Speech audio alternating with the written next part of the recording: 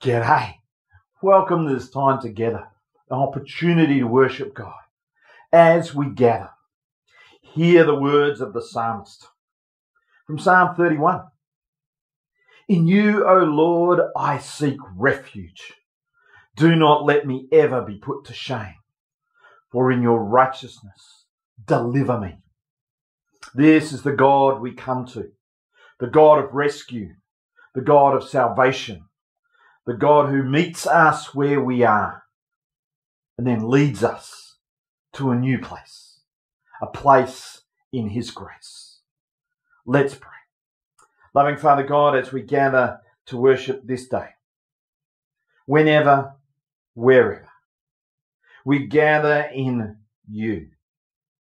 We gather in the presence of your Spirit, in the embrace of your love, in the hope of your word. We gather in the name of Christ. Lord God, as we spend this time, we would ask that you would anoint each one of us with a fresh anointing of your Spirit, that we would know you present in our hearts and our lives. We would know you at work, transforming who we are and how we live, that we might more fully be the people you created us to be. This we ask in Jesus' holy name. Amen. Amen. Let's sing in praise of our God.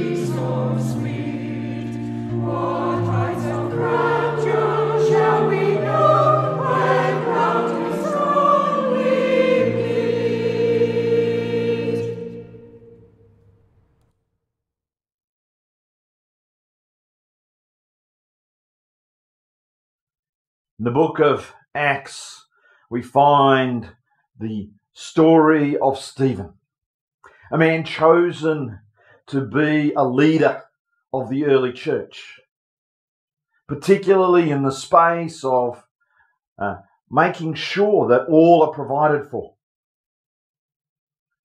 Not as a great orator, but as an administrator.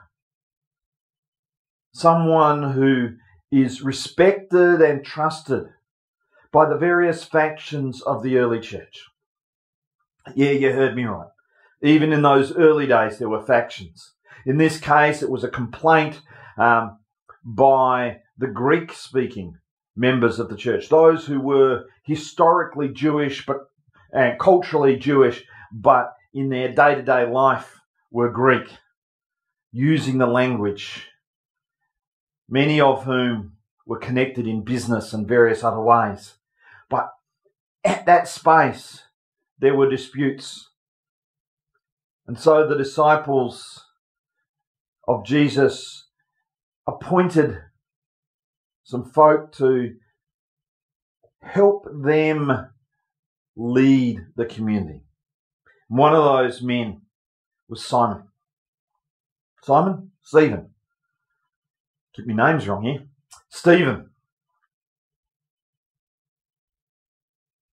He, along with that role, played a role in speaking out about who Jesus was and ends up in a bit of a Barney in the synagogue, which leads to a trial in the Sanhedrin. We find that in Acts 7. And following the trial, he's dragged out and stoned. And as he is stoned, there are two really interesting phrases attributed to him. The first is the sense that he gave up his spirit. And the second is the way in which he prays grace and forgiveness on those who are killing him. Clear reflections of the Jesus experience on the cross. An echo of Psalm 31:5, which reads, "Into your hand I commit my spirit. You have redeemed me, O Lord, faithful God." And at this execution, one Saul of Tarsus, Paul the Apostle, is present. The consequences of this experience is that many people of the Christian faith, these followers of Jesus, these first disciples of the church, leave Jerusalem. And so the commission in Matthew 28 comes to pass that the gospel is taken to the ends of the earth. Taken perhaps somewhat reluctantly, taken because those that take it are scared for their life following the stoning of Stephen. Fascinating, ain't it? How we as Christians, with this good news, this message of hope and freedom, are reluctant to get out of our comfort zones and let others know. It applies as much to the conversations we have in the supermarket as it does to taking on a role as a missionary in some far-off world. The story of Stephen, a follower of Jesus, a leader of the church, who speaks with boldness, dies for his faith. And yet, in the horror of that moment, being criticised and condemned in front of a kangaroo court where justice is absent, two key things happen. First, he asks God for forgiveness, for grace, for those who are doing evil to him. He extends compassion to them. He extends the love of God to them. And secondly, in the moment, he retains control of who he is and gives up his spirit. And the question is how? How does a person faced with pain, faced with shame, faced with injustice and violence and despair, retain grace, love, gentleness, courage, strength, and hope? They do it We do it in the power of the risen Jesus, the presence of the Holy Spirit, and the love of God. Let's pray. Loving Father God, we look at Stephen and we think of how his short journey as a leader of the church unfolds.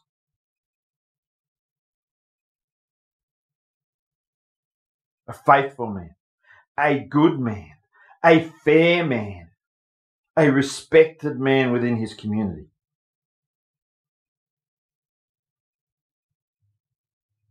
And he shows us how to hold tight in you, how to hold on to those qualities that we look upon and respect,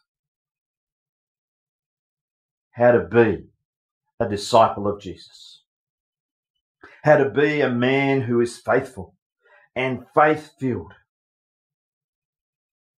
Lord God, we thank you for examples like him and so many others.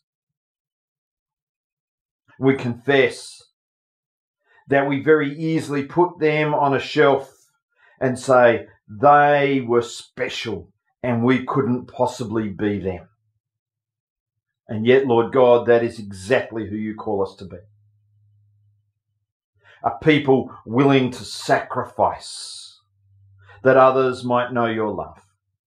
A people willing to extend grace that lives might be turned around. A people who entrust their spirit to your hand. For you, O God, are faithful. And so, Lord, we, in great humility and gratitude, accept the gift of grace in Jesus, the forgiveness for our sin, and the opportunity to love our neighbours, our communities, and our world. And so, Lord God, this day we would pray for all those who suffer injustice, all those who are marginalised and pushed out of the way by the powers that be.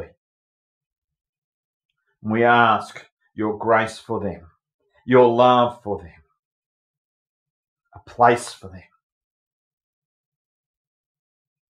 Lord, for all of those who suffer, whether it be the suffering of exclusion, the suffering of shame, the suffering of disease, of trauma, we pray your healing, your way forward, your kingdom come.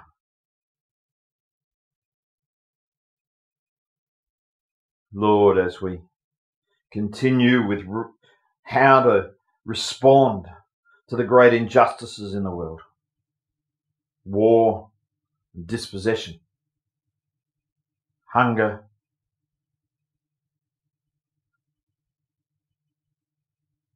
give us your wisdom, we pray, and lead us that we might follow in your ways, seeing what you are doing and bearing witness to your works of grace and mercy in the world. In Jesus' name, amen. Let's continue in song.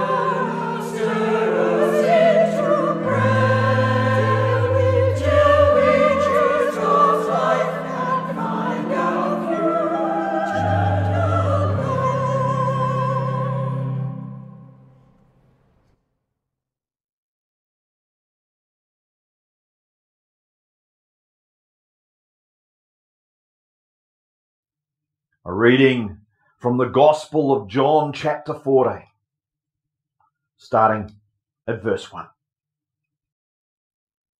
John chapter 14. Do not let your hearts be troubled. You believe in God. Believe also in me. My Father's house has many rooms.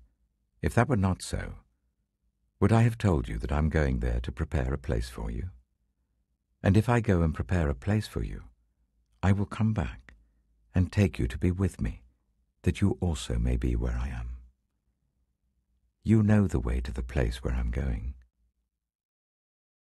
Thomas said to him, Lord, we don't know where you're going, so how can we know the way?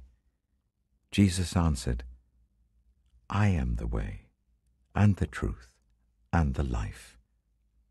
No one comes to the Father except through me. If you really know me, you will know my Father as well. From now on, you do know him and have seen him. Philip said, Lord, show us the Father, and that will be enough for us. Jesus answered, Don't you know me, Philip? Even after I've been among you such a long time. Anyone who has seen me has seen the Father. How can you say, show us the Father? Don't you believe that I am in the Father, and that the Father is in me? The words I say to you I do not speak on my own authority. Rather, it is the Father living in me who is doing his work. Believe me when I say that I am in the Father, and the Father is in me. Or at least believe on the evidence of the works themselves. Very truly I tell you, whoever believes in me will do the works I've been doing, and they will do even greater things than these, because I am going to the Father. And I will do whatever you ask in my name, so that the Father may be glorified in the Son. You may ask me for anything in my name, and I will do it. A passage that is often used as a word of comfort at funerals. Do not let your hearts be troubled. Trust in God. Trust also in me. Jesus is speaking to his disciples in the middle of the Last Supper. He's already highlighted his impending death, predicted Peter's denials. He's responding to the emergence of anxiety and stress in his disciples. And he's anticipating the sheer terror and despair that is to come. Do not let your hearts be troubled. Trust in God. Trust also in me.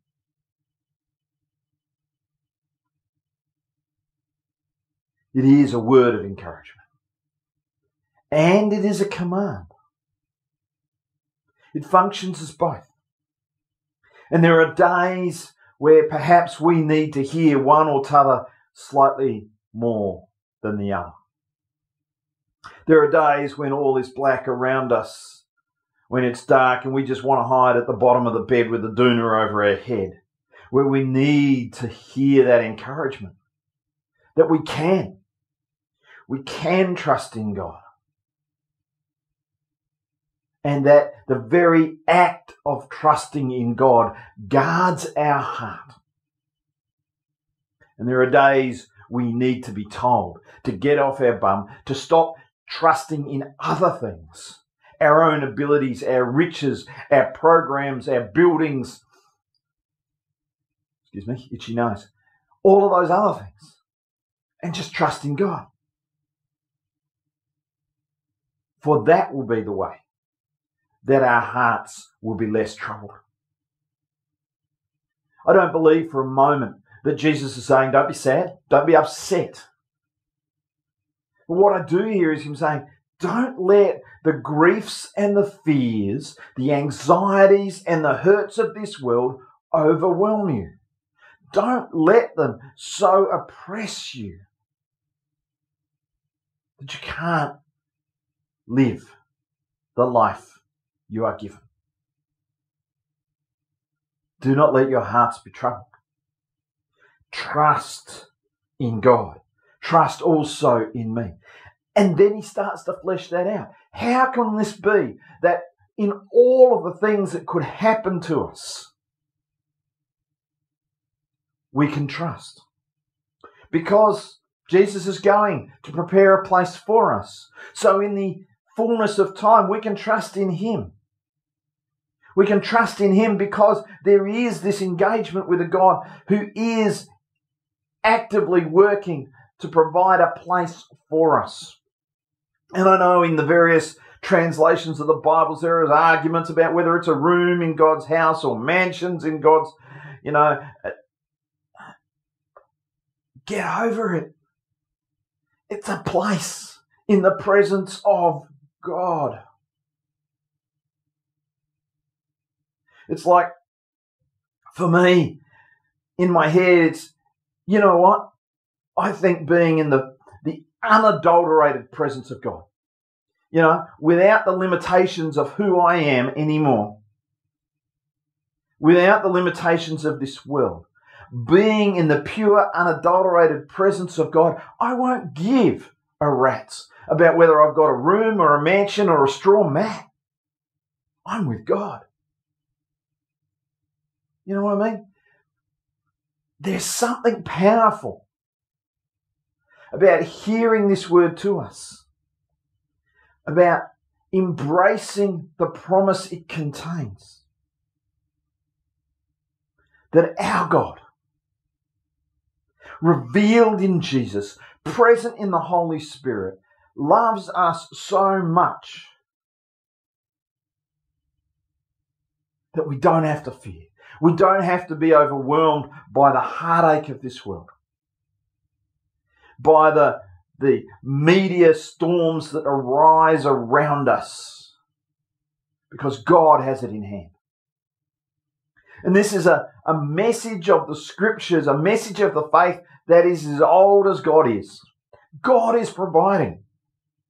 God provided for Adam and Eve. They mucked it up. God provides for the people when they escape Egypt. He offers them the promised land, and they get there and they go, oh no, it's too scary. And they mess it up.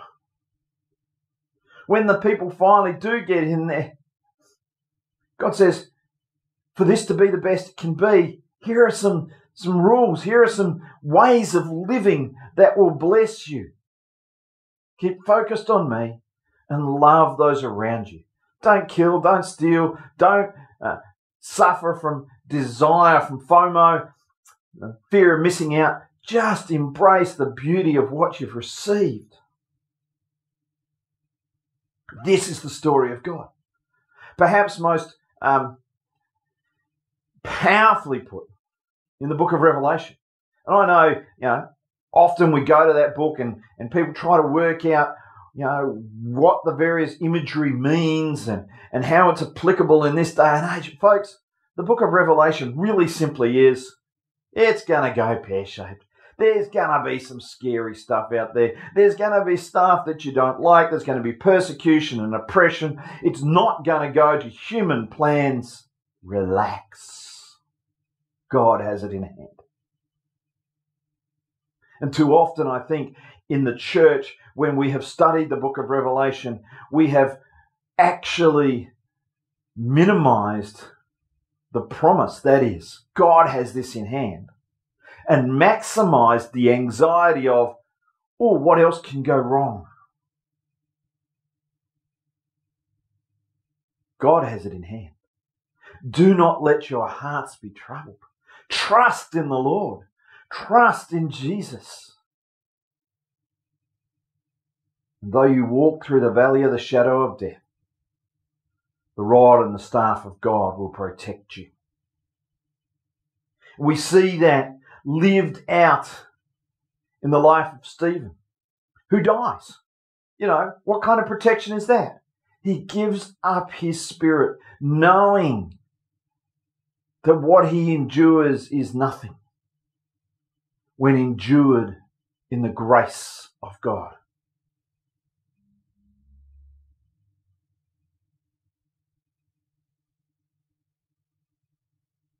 And that is the call of this scripture. That is the encouragement to Jesus, of Jesus to his followers. When this starts to go pear-shaped, folks, don't give up. Don't be overwhelmed. Trust me. I'm walking into this eyes wide open. I know what this journey will be, says Jesus. It'll be all right. God has it in hand. Now, I don't know that you and I have that kind of clarity of understanding.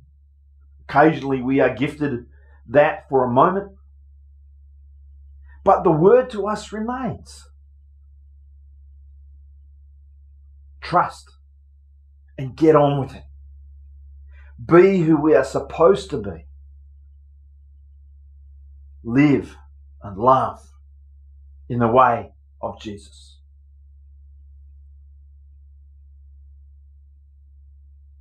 And this passage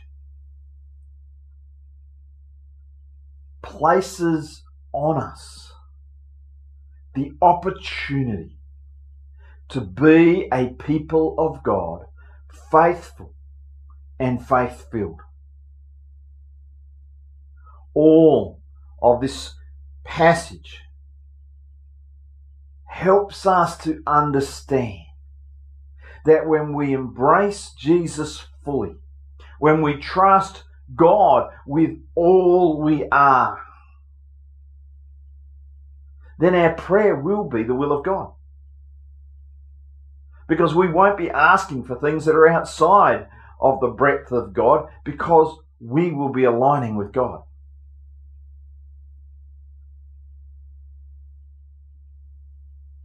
Our ability, our capacity to be untroubled, unburdened, not overwhelmed by the world.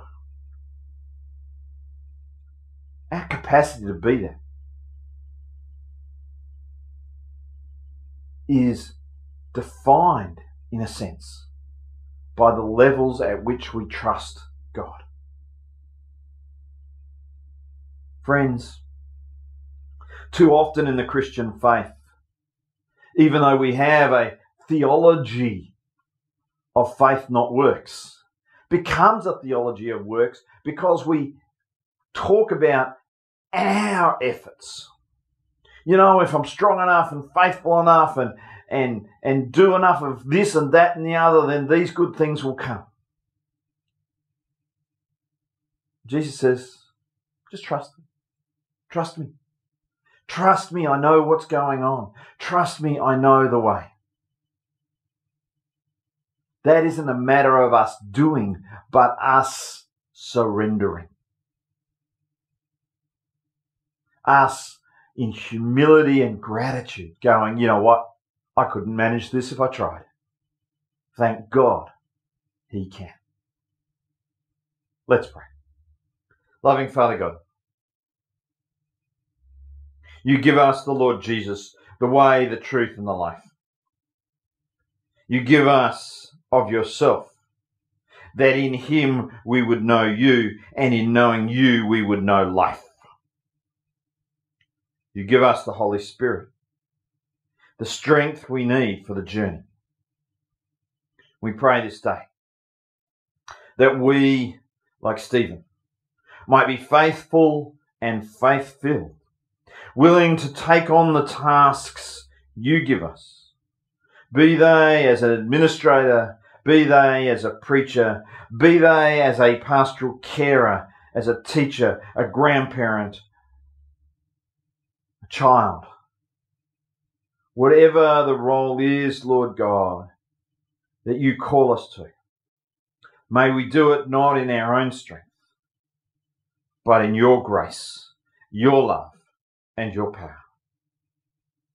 And as we do this, may we embrace the gift of your Spirit,